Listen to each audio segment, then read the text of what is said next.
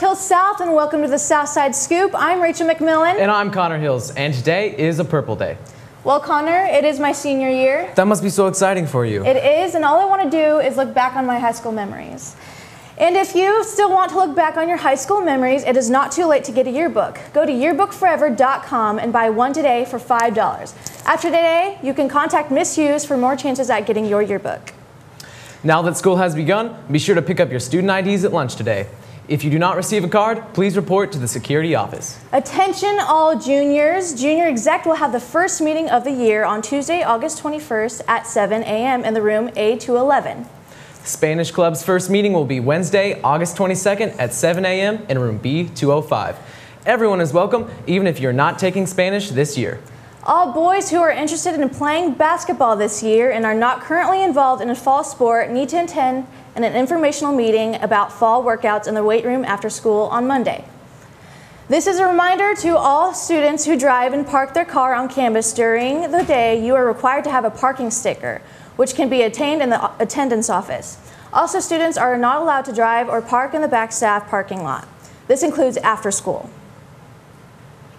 Well, it's been a hot summer, but let's see if it may be cooling down anytime soon. Let's go to Hunter with the weather.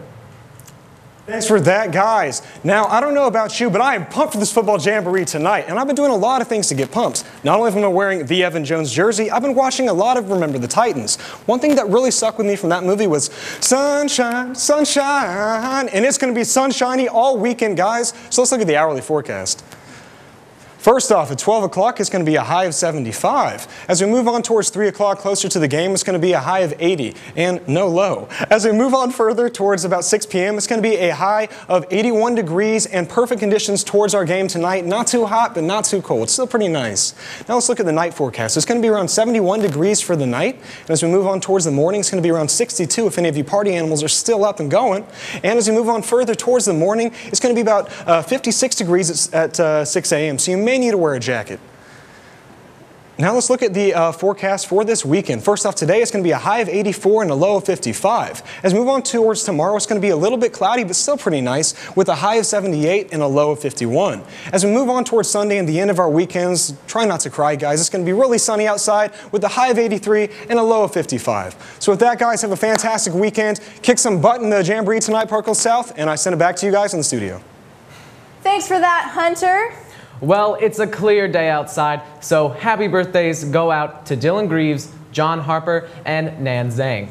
On today's lunch menu, we have harvest lasagna, mini corn dogs, crispy sweet chicken tenders, and the premium meal is pasta bar. Well, South, thanks for tuning in to your favorite and only Park Hills South TV broadcast. I'm Connor Hills. And I'm Rachel McMillan. Do not forget the Jamboree is tonight at 6 p.m. at Preston Field. We'll be playing against Ray Peck and Blue Springs South. Make sure to bring some school spirit. Have a great weekend.